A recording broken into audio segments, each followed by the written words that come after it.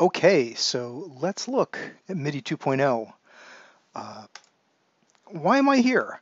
A couple years ago, my colleagues and I at Art+Logic were approached by the MIDI Manufacturers Association, who were getting ready after many, many years of talking about upgrades to MIDI, uh, developing a standard that they were ready to unleash on the world. And we're interested in having us work with them on doing some prototyping of that spec as it was being developed, which is a pretty cool thing to be involved in. And so I had kind of a front seat to the tail end of upgrading a 37-year-old ubiquitous standard that we hope was going to be wildly popular in the rest of the world. So look back quickly at MIDI 1. It's been around forever, and most of you already know all of this already. But anyway, MIDI 1, which was originally released to the world in the early 80s, 1983 at the NAMM show, was a byte stream. It was designed to run on very low-powered CPUs and microprocessors of the time over, copper wire pairs, running short distances at relatively slow speeds. So it's a byte stream. Each message inside of MIDI is either 2 or 3 bytes long to conserve space. You don't want to use any more bits than you have to use. Most of the messages in the format were restricted to only having 7 bits of data. So a maximum range of 0 to 127 of expressivity. Pitch bend gets big, 14 bits of resolution from -8K to +8K. Any one cable can carry 16 channels of MIDI data over it. And as we said, it was pretty slow, but fast by the standards of the early 80s at 31 and a quarter kbits per second. But in a gigabit Ethernet world, it's faster to walk there than it is to send a MIDI message. Sometimes it feels like. And these 7 MIDI messages were defined in 1983 as part of the spec. So these are basically the operations you can perform over MIDI. You can send a note on, you can set a note off, send a pressure message after notes are playing to everything on that channel. You can bend the pitch. Again, all notes on that channel will receive the same bend data. You can change the program or patch number that you're playing right now. There's a polyphonic pressure message, which would allow you to have different pressure data going out in each key, but for a bunch of reasons, it ended up not being very widely used. And control change, so anything from sustain pedal to filter cutoff, anything that you can send to control the sound as it's playing is a control change. There are other messages in there as well, system exclusive you've probably run into for patch editors and getting things set up, and channel and system common messages for other applications. And in the couple of decades that we've been using this, a bunch of myths have founded around MIDI. Nobody uses it anymore. I've talked to a lot of people since we've been involved in this who believe I don't use MIDI. All my keyboards now use USB, and they're not thinking that it's MIDI data just happens to be going over the USB cable. There are people who think that nobody uses MIDI because everybody's using OSC, and a lot of people do use OSC, and where it's useful, it's great. But it has not replaced the need for MIDI. And there are people that have bought MPE related gear, which we'll talk about a little later, that think MPE is all you need now, but it's really an enhancement on MIDI and exists strictly in terms of MIDI. We've also heard a lot of complaints over the years about MIDI. It's too slow. The timing is really sloppy of the events. The controller resolution is too slow. 7-bit data is not great. There aren't enough channels. 16 channels of data for a really complex piece of music is not adequate. And it can also be really hard to get things working together. And the one thing all of these complaints have in common is that they're all excellent points. And the companies that have been making MIDI gear have heard all of these for 30 years, probably since a month or two after the standard was published in '83. On the other hand, it still makes a lot of sense as a manufacturer to build MIDI into your equipment because it's ubiquitous, it's installed in everything, it's not very expensive or complicated to implement, and as a result, it just keeps building on itself. There's not a lot of worry about your product becoming outdated because you put MIDI on it. I can go into my closet, pull out something from 30 years ago, plug it into my brand new MacBook, and everything is still just going to work. And I don't have a lot of technical things in my life where you can say that. So what happens next? If you want to upgrade and modernize something that's been used in every kind of musical context in the last 35 years, but not break any of that things, uh, what do you do? How do you go about that? So there were three rules that were followed when developing MIDI 2. One is obviously pay attention to fixing and reducing all those things that people have been complaining about. Two, don't break anything. Causing people to need to throw away their beloved old gear would be a really, really bad thing. And the third rule was to take what MIDI does well and make it even more so. The things that make sense about it, and most of it does make sense, can just be extended and enhanced and made better. So how did we change that and make MIDI 2.0? And the first question everybody asks me is, do we get a new connector? There are still a lot of people that when you say MIDI, they think of that 5-pin DIN on the back of their DX7. And yeah, originally the physical connector and electrical protocol was as much an important part of the standard as the data protocol. But over the ensuing years, MIDI's become really comfortable running on basically any kind of transport, from 5-pin DIN to Bluetooth to USB to Ethernet. So what are we going to do? How are we going to go about this? So what we wanted to do was build in a couple different things. One, new capabilities that are going to make MIDI easier for end users to use. For instance, devices will be able to automatically configure themselves to adapt to whatever they happen to be plugged into on the other end. And things that make MIDI better to use. And you could say that anything that makes it easier to use makes it better to use, but for the purposes of this, I mean, new capabilities that are going to make it better to use on stage and in the studio once everything is connected and talking to each other. And probably the most important part of that is that unlike MIDI 1, which is strictly a one-way protocol, MIDI 2 requires two-way transmissions.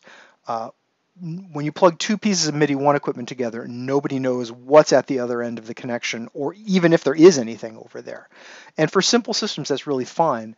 But as you start to add more complexity in your system, it becomes really useful to have a way to make that a closed loop system. At the very least, when you plug your controller keyboard into a rack mount synth, it'd be nice to be able to display the name of the current patch on the keyboard instead of having to need to remember while you're sitting there that patch 34 means electric piano, or have to walk across the room and look at the synth to find out what sound is going to come out. Most of the new capabilities that have been added only work because connected devices will be able to ask each other what the other one knows how to do. And we've gotten used to this every place else we touch computers. There was a time when connecting a new printer was really a hassle and an all-afternoon job, and now you just plug things together by USB, they figure out what they are, and everything just usually kind of works. And the way that this has been added into MIDI is a system called MIDI CI, MIDI Capability Inquiry. And essentially everything in MIDI 2 relies on this set of operations. And this is where we need two-directional communications. When a piece of MIDI 2 gear is powered up, the first thing that it does is enter a process of discovery, or there may be an auto config button on gear at some point where it goes out and queries what's out there, who can I talk to, and what do you know how to do. Once MIDI CI is in the picture, then you build what we call the 3 Ps on top of that.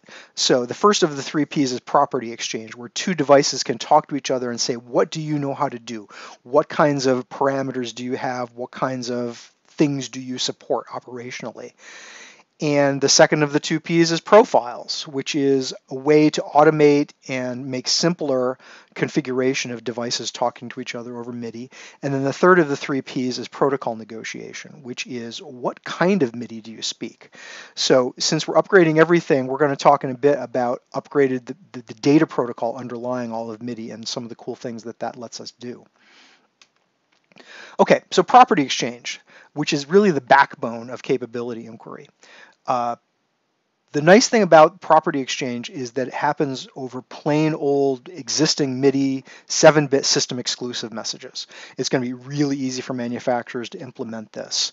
And instead of dealing with binary data like most MIDI development is, the decision was made when building Property Exchange. We're actually setting around human readable text that's encoded in JSON structures, which if you've done any web development in the last 5-10 years, you've worked with. It's sensible, and it's going to be really easy to build a lot of these capabilities into both hardware and software by people that may be not as comfortable going down and shifting bits around and dealing with things at that level.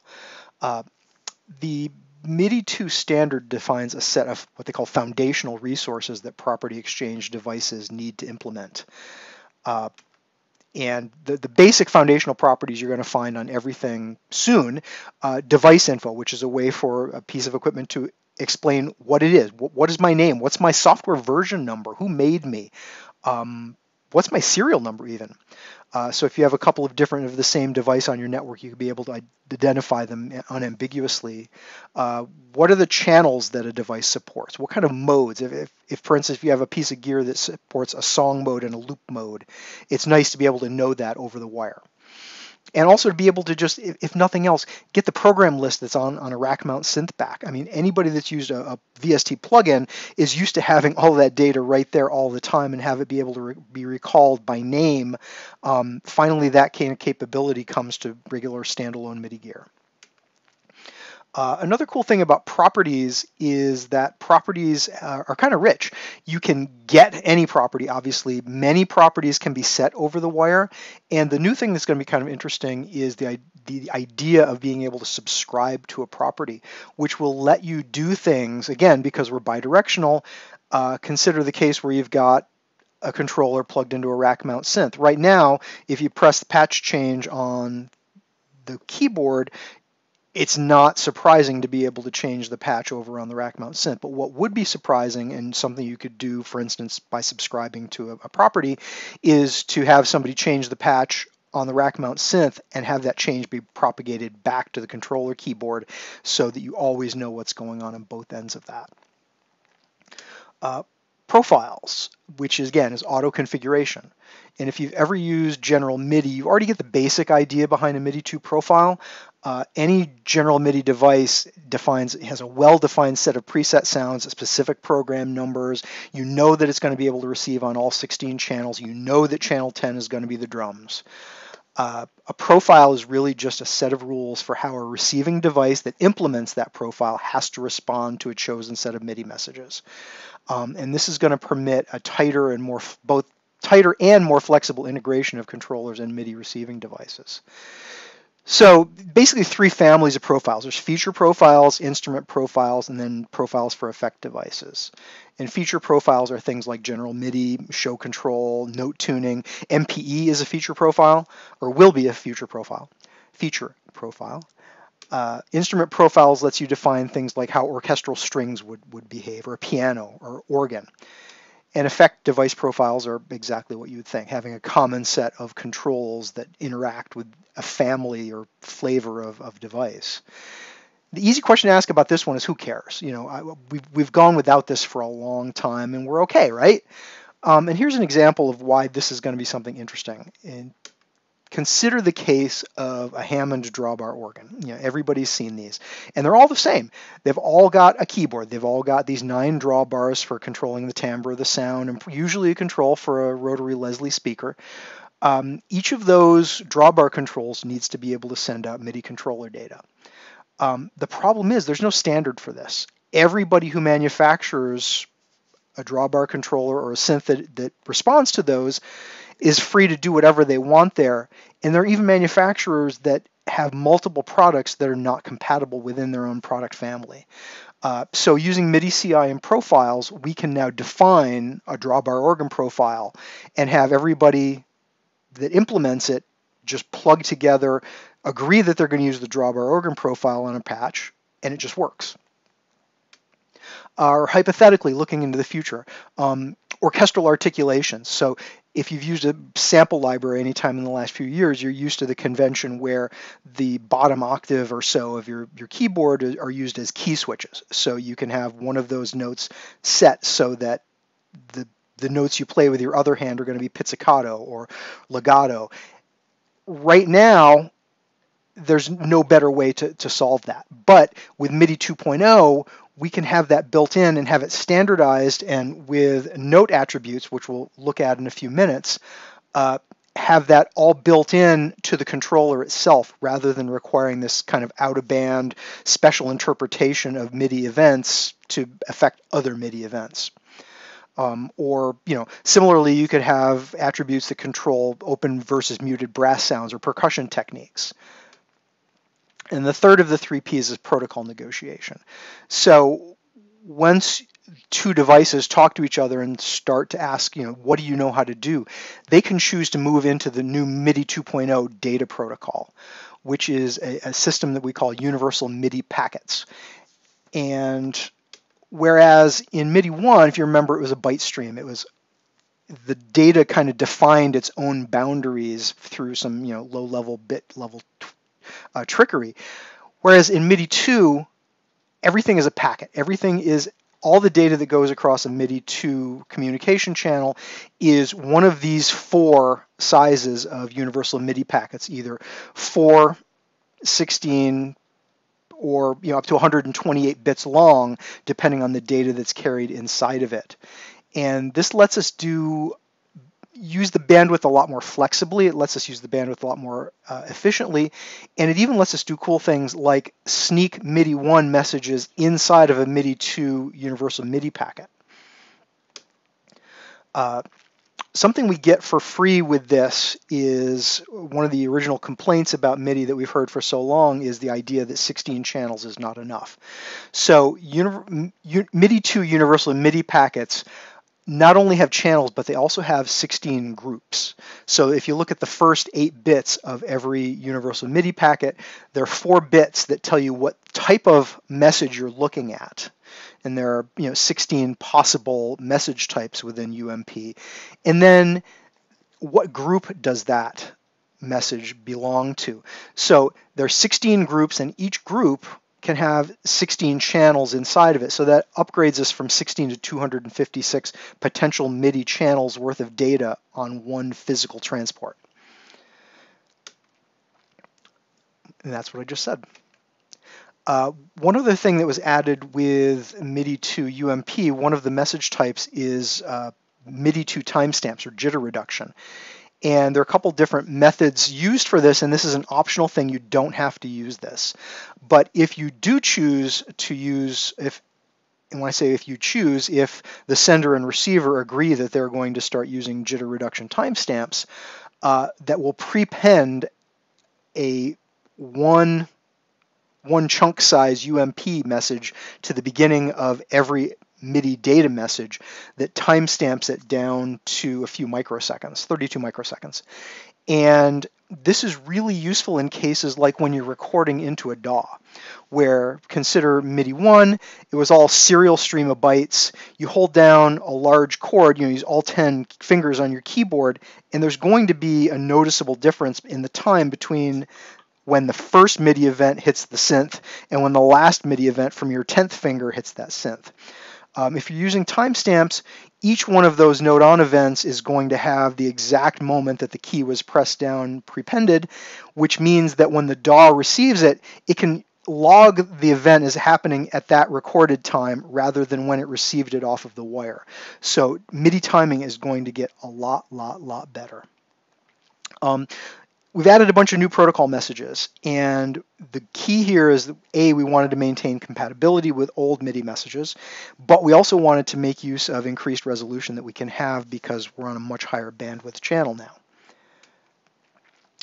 We also wanted compatibility heterogeneously in the same MIDI 1 and MIDI 2 network. So all MIDI 2 devices are going to wake up as a MIDI 1 device. So what that means is if you don't have any other MIDI 2 devices out there, your MIDI 2 keyboard that you buy next year is still going to be very happy to talk to your MIDI 1 gear as if nothing was wrong. Any MIDI 1 message from an existing device can be translated and possibly upscaled into a MIDI 2 message. Most or many of the MIDI 2 messages can translate back to MIDI 1. And MIDI 1 messages can travel inside of UMP, and that may not make much sense until you remember the idea of JR timestamps, which means that now you can take an existing MIDI 1 device, put a timestamp on it and instantly increase its timing resolution, which is a pretty cool thing to be able to do. Now, again, in MIDI 1, the maximum resolution on most of your messages was 7 bits, 0 to 127, or 14 bits on pitch bend. In MIDI 2, we blow that up. So velocity on note on and note off goes up to 64K. And all of our controllers go from 127 steps of resolution up to 4 billion. So it's 32-bit control space now, which is going to allow us to build a lot more expressive systems.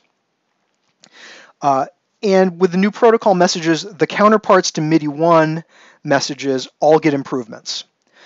Some of the MIDI 1 messages that are upscaled into MIDI 2 get new capabilities as well. And we added also some brand new messages to the standard. So under MIDI 2, note on and note off, the velocity goes from 7 bits of resolution up to 16 bits of resolution. And we add something new, which is a 16-bit note attribute. And there are a couple of those that are preset. Manufacturers can actually use this 16-bit attribute word for whatever they want. But on top of that, a profile can define any special usage that it wants to have for this attribute. So like we were talking earlier about orchestral profiles, being able to control the articulation data within the note on event is going to allow a lot richer kind of musical experience because each note can have its own articulation. You can also carry microtonal data with every note on and note off message. So the 16 bits of note attribute on a note on or note off can be encoded so that it's a 7.9 fixed point pitch message. So that top 7 bits would be essentially the MIDI note number, and then the next 9 bits, which is basically 1/512th of a semitone of microtonal data to apply at the time of note on. So anybody who's done microtonal or Zen harmonic music and has gotten into the practice of having to set up tuning tables, which is not a lot of fun, to do that kind of work, now not only do you not have to worry about tuning tables, but again, each note in your piece can have a completely separate tuning unrelated to what it did a measure ago or a beat ago or however long ago. Program change is like MIDI 1 program change, except if you wanted to select patches from a different bank on the synth than the one you were currently on, you had to send out a couple of MIDI control messages ahead of time to get the bank set up. That's all integrated into one atomic program change message now, so it simplifies that. Channel pressure aftertouch, again, goes from 7 to 32-bit. Control change goes from 7 to 32-bit.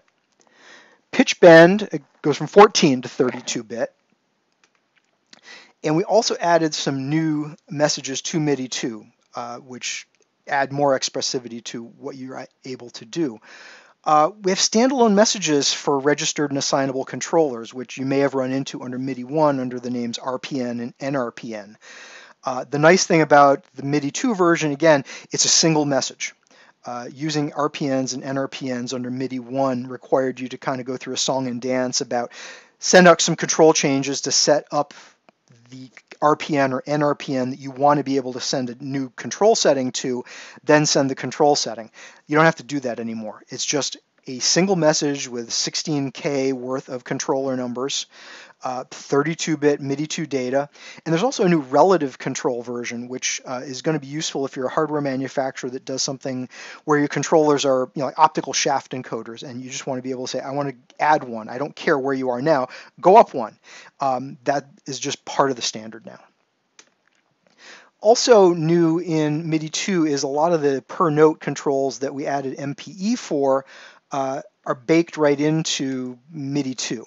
So here's an MPE synth, the Rolly Seaboard.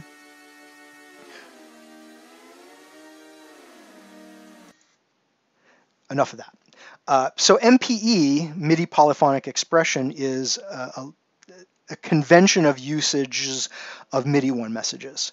And the way that it does that is instead of having polyphony on a channel, each MIDI channel only carries data for one note. And on that channel, you can affect the pitch bend independently of the others and any of the controller data on that note. And you rotate through the channels, sequentially so that things don't overlap. The problem with this, obviously, is it requires explicit support at each end. Not only does your controller have to know how to generate MPE compliant data, the synth needs to know that that's what you're sending it, and so it can respond appropriately.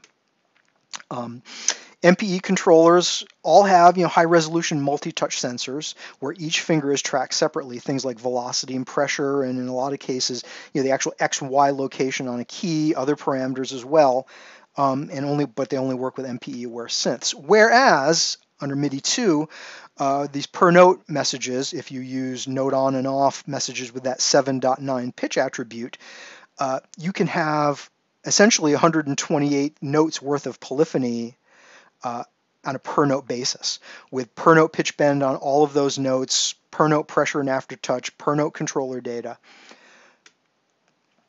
And unlike MPE, these messages should work on any MIDI 2 synth with the full MIDI 2 controller resolution and at a completely high polyphony. That's it for the protocol.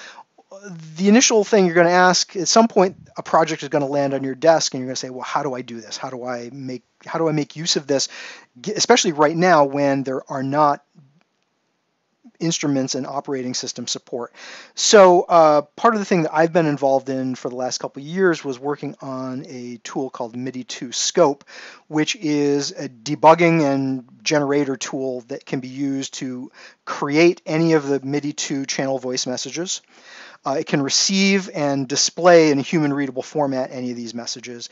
And it also has a very rudimentary kind of sequencer, so you can, on a repeating basis, send the exact same MIDI 2 message traffic to for instance, if you're developing a synth, this is how you can verify that what it's generating sound-wise is what it should be generating, protocol message-wise. And this is a look at the receive view, where it's showing both three things. It's showing the raw message that came in as a hex data. It's showing a human readable version of that message, so you can verify that you're sending what you think you're sending. And if there are any errors in what you're sending on the wire, this will outline them in red, which is kind of a handy thing to make sure you're not gunking up somebody else's synth. Another tool that's been developed by Andrew Mee, who's a consultant working for Yamaha, is a MIDI workbench that's designed to help debug and visualize MIDI CI, which is going to be a new enough idea for a lot of manufacturers that it's going to take a while to get our head around it, and any kind of tool like this that's going to help you visualize the messages on the wire is going to be a great thing. If you'd like a copy of the spec, or you'd like copies of these tools, if you are with a corporation that is not a member of the MIDI Manufacturers Association, please contact whoever makes these decisions in your company and say, we've got to join. If nothing else, this gets you an inside view into all the standards development. Always looking for volunteers to work on working groups to help drive things forward, and also have a voice in how things go. It's easy to complain. It's not as easy to actually be on the other end making stuff work. If that's not feasible for you, or you're not a corporation, there's also the MIDI Association, which is an end user organization that's run by the MIDI Manufacturers Association and maintains a forum, and this is where all the spec documents are available. So if you go to MIDI.org, give them your email address, they will set you up with an account, and you can download 100% of the MIDI specs and find out everything that I did not go into in this whirlwind tour of the high-level view of MIDI 2. So let's throw it to questions. Thanks. Well, thank you so much, Brett, for this talk and taking the time. Hey, yeah, that's very weird to hear yourself talk without. I remember saying that.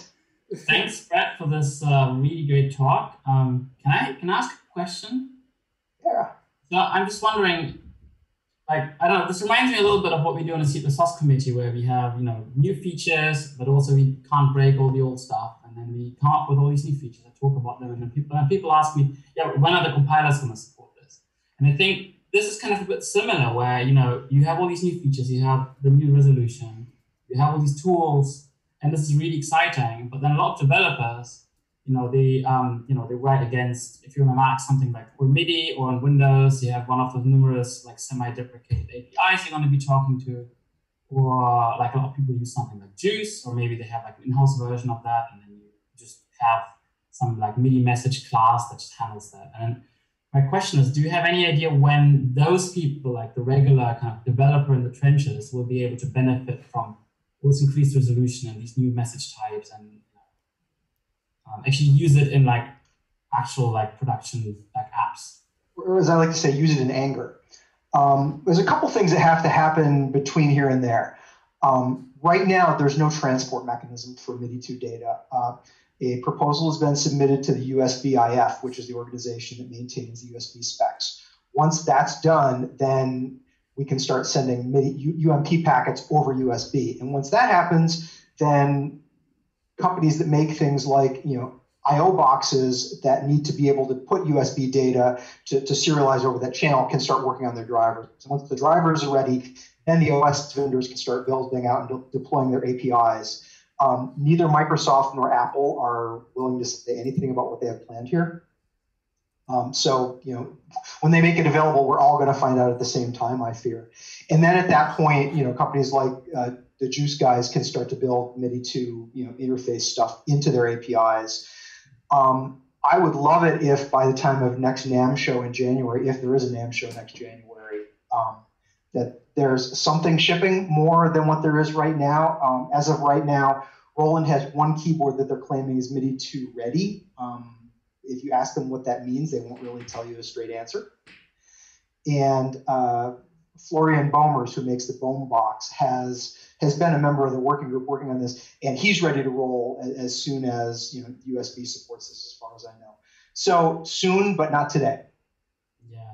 Yeah, thanks. That's interesting because obviously, like I work at a company, we have like an in-house library that does stuff, and I could theoretically start using it, but then obviously I'm talking to the APIs of the operating systems, so I have to wait for them, and I guess the Juice guys have to wait for them, and everyone has to wait for them. So it's frustrating. In fact, multi-stage process, right? And then the tool that I wrote, the way that we decided to do this for prototyping purposes, there's actually a secret hack where we tunnel the messages through sysex. Yeah, because that was a Juice tool, right? Exactly. So that's just it's bundling UMP messages inside of a sysex package and sending it over straight old MIDI 1, which we don't want real people using because it's long-term a dumb way to do it. But as of 2 years ago, it was the only way to do it. Yeah. Well, thank you so much for all this amazing work, and I hope that all this stuff happens soon and we actually get to use it. So yeah, I hope so too. People start buying gear. That's So we have a couple questions from the chat. Scott Hawley says, Brett, are there any other exciting software efforts you're involved in that are almost ready for release that developers in this group might be interested in contributing to? As a matter of fact, there is. Thank you, Dr. Hawley. I'm posting a link to it in the chat right now. We've been working with Scott Hawley. For those of you who don't know him, he's a professor at Belmont University down in Nashville, and has been doing some really interesting work identifying sounds using machine learning techniques. We developed a project with him that's just gone live on GitHub. You can get the source for this, called Vibrary, which is a end-user trainable sound machine learning recognizer. Hello, Popper. This is Toast, by the way. Software development training. I don't know if you can hear, my dog is on the other side of the door barking to be let in right now. So that's Casper outside my door. But anyway, at the link that I just posted there, artandlogic.com/vibrary, you can read up a little bit about that. And if they listen to me, it should have a link to the GitHub repo where all the code is. Great. Okay, so we have another question. Are there any plans or talks about reducing the latency of MIDI over internet for real-time remote performances? I know that's a near impossible task, but I'm just curious. Well, as was said in the chat, there's a couple different parts to that, and one is the overall actual latency, which is a matter of transmission speeds. You can't go faster than light or faster than Cisco made their router work, so you're limited there.